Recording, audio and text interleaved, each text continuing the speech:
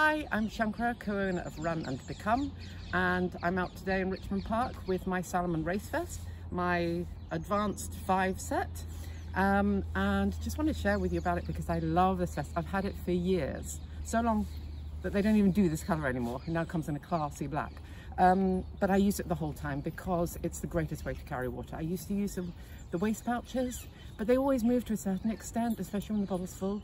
These, you've got these compressible bottles, which, by the way, are ace for travel as well, because as you drink, they just disappear on you. No extra luggage baggage. And suck up like that, job done as you're running along, don't have to stop. And you've got the bungee cord here. Actually, that bit goes across there. It's just come undone for a minute.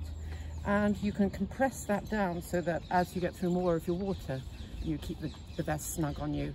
The little key fob pocket up there, I've got my car keys in there because I drove here. They're not rattling around and driving me crazy.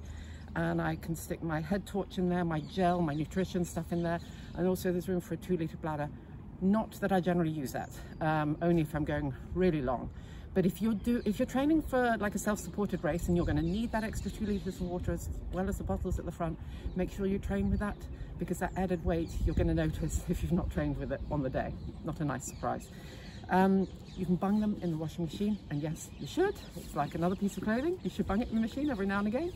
And even in hot weather, it doesn't bother me that I've got this effectively extra layer on, because the back is really breathable.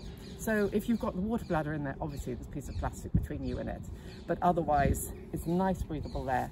It's so comfortable.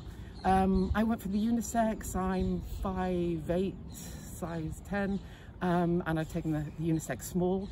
Usually I would have taken the women's, but actually this felt better on me. If I was more petite or if I was shorter, I'd have gone for the women's one.